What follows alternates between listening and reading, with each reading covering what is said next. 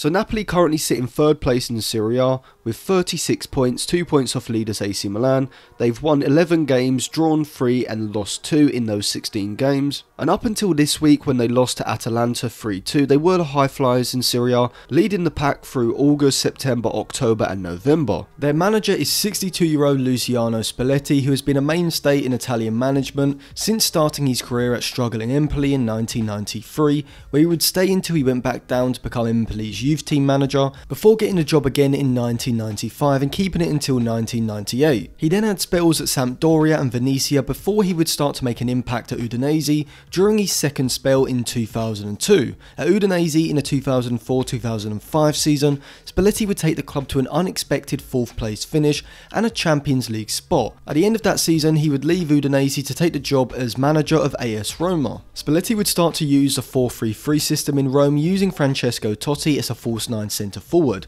arguably the first manager to really use this in the modern age. Spalletti took Roma to 3 consecutive 2nd place finishes between 2005 and 2008, and then in December 2009, after getting sacked by Roma a few months earlier, he would take his first job outside of Italy with Zenit St. Petersburg. At Zenit, he would win the Russian Premier League in 2010 and 2012, whilst also bringing back a 2010 Russian Cup title as well. Spalletti then went back to Roma in January 2016 following Rudi Garcia's sacking, and in the following 2016-17 season he would take Roma to a 2nd place finish before deciding to leave at the end of the season. In June 2017 he then took the Inter Milan job, finishing 4th in his first season, getting Inter Milan Champions League football, which Inter Milan had failed to do since 2011. Spalletti then took Inter to a 2nd consecutive top 4 finish the season after, before getting sacked in May 2019. He had 2 years off from the game and then took over at Napoli in May 2021, but before I get into that, I have now set up a Patreon where for £5 a month, each week you'll get 2 exclusive videos and a newsletter. One video will be voted on by patrons and another will be an exclusive Manchester United video as well. The weekly newsletter will be rounding up all the week's events from across the Premier League and Europe, so if you want that exclusive content and to help support the channel, a link will be in the description. Any contribution to the channel would help, including watching the video till the end and giving the video a like, which will all be very much appreciated. So out of possession, Napoli are statistically the best team in Serie A, having the lowest amount of goals conceded and having the lowest XG against with 12.75. We see Napoli press man to man in the opposition's build-up phase in their defensive third. We normally see Zielinski and Ruiz push up ahead of Lobotka to man press the opposition's deeper lying midfielders in their build-up phase, with the centre forward Victor Osimhen or Dries Mertens cutting off the passing lanes into the opposition deeper lying midfielders, while simultaneously applying pressure to the centre-back as the wide midfielders Lozano or Politano on the right and Insigne on the left apply pressure to the fullbacks, and the back line of Napoli also push high up the pitch as well to man press the opposition's front line. In the middle third, Napoli sit in a narrow vertically compact 4-4-2 shape, with the front 2 allowing the opposition centre-backs to have the ball, thereby using their zonal defensive shape to force the opposition out wide with the centre cut off. However, a lot of Napoli's defensive solidarity in the middle third comes from their excellent positioning to cut off the passes forward. You see here Lozano on the right side of midfield is cutting off the passing lane to the player in behind him in the half space, whilst one of the front 2 also cuts off the pass from the centre-back to the deeper lying midfielder, and this forces the opposition to move the ball out wide where there is less space, and therefore their play becomes predictable and easier to defend against. When in their own half, they do drop and continue to be fairly passive. However, not only do they retain a horizontally compact 4-4-2 shape, but they also become more vertically compact as well, with Koulibaly marshalling the back line to push up the pitch and therefore reduce the space between their midfield and defensive lines. Defensively, Napoli's back line is phenomenal, with Rui and Di Lorenzo being excellent one-on-one defenders, and Koulibaly is still an elite level defender, which alongside Manolas when he's fit, gives Napoli 2 very good defenders in Mario Rui and Kostas Manolas, although we have seen Romani play whilst Manolas has been injured, alongside 2 elite level defenders in Di Lorenzo and Koulibaly. In central midfield, Spalletti does have Anguissa and Diego Demi, who are industrious ball winning midfielders, but instead he uses a midfield midfield double pivot of Fabian Ruiz and Stanislav Lobotka, who aren't really either ball winners and are definitely better in possession, but they do a fairly good job defensively. Lobotka's FB Ref report shows that he ranks in the 90th percentile for tackles completed, but he, like Ruiz, really benefits from the positional discipline of the whole system. David Ospina is Napoli's keeper and has been excellent in the last year, not fantastic aerially, but in terms of his shot stopping, he is very impressive, which is shown on his FB Ref report from the last 365 days, as he ranks in the high 90th percentiles for save percentage, goals against, and post-shot XG minus goals against, which is positive 0.2, meaning that Ospina statistically saves his side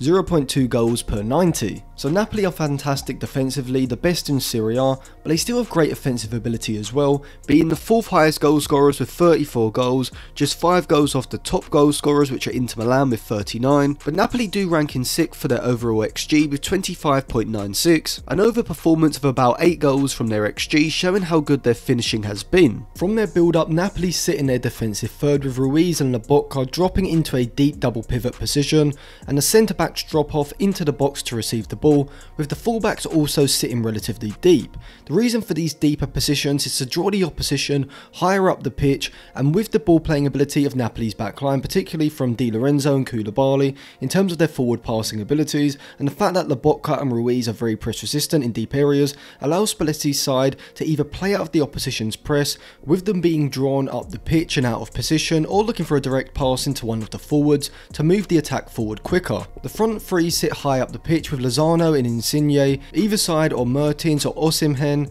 pushing the opposition fullbacks backwards in the middle third, and in the middle third we do see Napoli's shape shift to a 3-1-5-1 shape, with Insigne shifting infield as Rui pushes forward and Di Lorenzo holds a deeper position on the right to create a back three shape in possession. However, sometimes it does resemble more of a 2-3-4-1 when Napoli are looking to transition the attack a little quicker, as Insigne and Lozano sit higher up the pitch looking to make runs in behind the opposition's back line, with Rui sitting in the midfield line alongside Lobotka and Di Lorenzo, with Zielinski and Ruiz being the players to drift in between the opposition's midfield and defensive lines. Ruiz and Zielinski are both top level players in my opinion. Ruiz is more of a roaming playmaker, having the ability to aid the build up in his own half with his passing and ability to swivel out of pressure, and making him key to Napoli's ball progression up the pitch. In the middle third he's an excellent long passer, able to play those long passes to switch the play or find lofted passes over the back line for runners like Insigne and Lozano.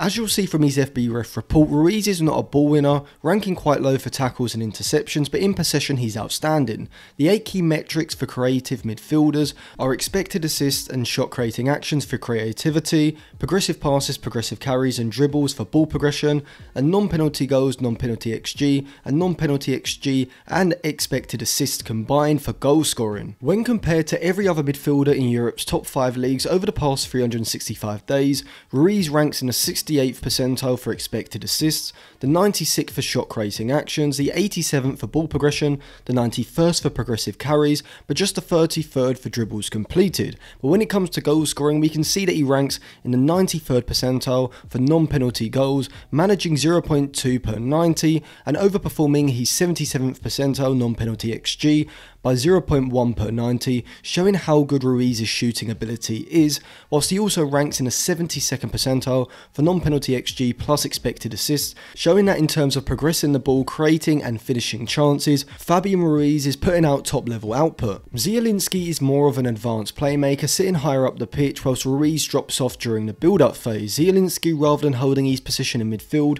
will make runs ahead of the play, using Insigne's movement deep to be a trigger for him to push up further forward. He isn't as good as Ruiz in terms of his ball progression and overall playing the role of a creative central midfielder, but in the final third his goal scoring ability is just as good if not better. He's a fantastic striker of the ball around the box and from just outside, which has seen him score 4 goals in 14 Serie A games this season and scored 8 goals in 36 Serie A games last season. It is quite overlooked how important goals from midfield can be to a side, as if you have players like Ruiz and Zielinski who can shoot from around the box, then you don't have to play that extra 1 or 2 passes around the box to create a clear-cut chance, as these players like Frank Lampard or Yaya Toure before them have this shooting ability to score from outside of the box. Having Lozano and Insigne on the flanks playing the inside forward role perfectly suits them as they're able to make diagonal runs in behind the fullback using their pace, and are also open wide for one-on-ones when they maintain their width in the final third, which enables Napoli to quickly switch play and attack the opposition down a different avenue. Insigne is Napoli's main creator in the final third, having the ability to come inside on his right foot, take up those narrow positions and play those passes in behind the back line for runners like Hirving Lozano and Matteo Politano as well. Insigne also has the shooting ability from outside the box. When in the final third, he can cut in on his right foot and look to wrap his foot around the ball, placing the ball in the far corner. So Fabian Ruiz and Zielinski offer the ball progression in the middle third and the ability to shoot from distance around the box. Insigne offers the creative ability to create chances when in the final third, and players like Lozano and Politano are the players making the runs. When we look at Insigne's FB Ref report over the last 365 days, we can see how good his output actually is. When compared to every other attacking midfielder and winger in Europe's top 5 leagues, he ranks in the 90th percentile or higher for expected assists with 0.29 per 90, assists with 0.32 per 90, with shot creating actions, progressive passes, progressive carries, and even interceptions and passes attempted, all ranking in the 90th percentile or higher. For Lozano, who is definitely more of an inside forward than a creative playmaker like Insigne, he ranks in the 80th percentile or higher for non-penalty goals with 0.36 per 90, non-penalty XG which he overperforms with 0.34 per 90, non-penalty XG plus expected assists he also ranks in the 85th percentile, whilst ranking in the 90th percentile or higher for progressive carries and touches in the opposition penalty area. Now Spalletti not only has 2 top level wide attackers at his disposal, but also 2 top level centre forwards. The first is Victor Osimhen, who is a tall, very aggressive centre forward who has the ability to hold up play. You can play the ball into his feet, and he's very good at using his strength to hold up the ball, hold off the centre back and link the attack, or make runs into the channels and look to use his pace and power to get into chance creating positions. His offensive aerial ability is very good, making him a target from crosses, as he showed against Leicester in the Europa League. But also when the ball's at his feet in the box, he's also a very cool finisher, having the composure to get the ball out of his feet and place the ball past the keeper. When we look at Osimhen's FB Ref report, we can see how good he is. He ranks in the 95th percentile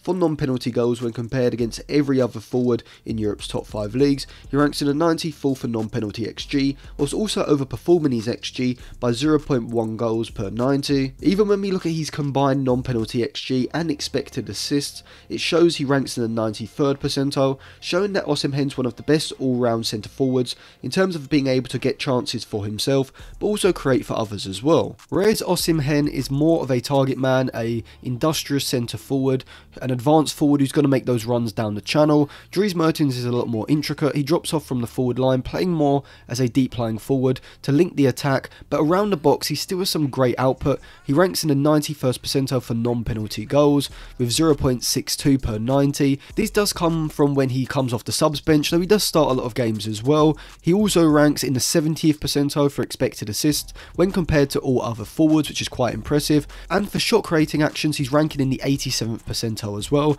So Dries Mertens is an all-round very good forward, both in terms of creating chances for himself and finishing them, and creating chances for others. So he's a great backup striker to have. So that was my analysis of Luciano Spalletti's Napoli, both in and out of possession, as well as looking at their key players. If you like these sorts of videos, remember to subscribe to the channel and click the bell for notifications. Check out my Patreon, which will be linked in the description below, along with some other videos that I think you may like as well.